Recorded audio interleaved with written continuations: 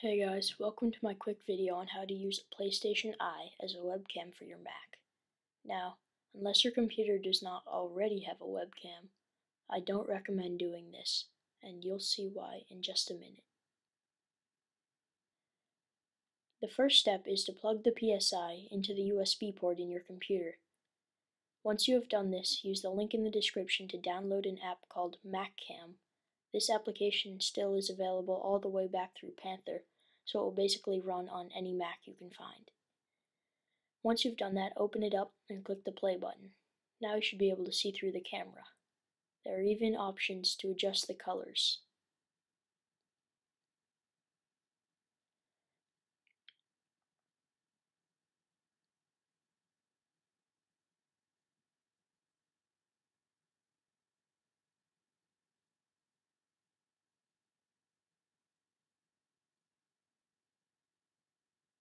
Now, the reason I don't recommend doing this is because the color representation on the PSI is extremely off.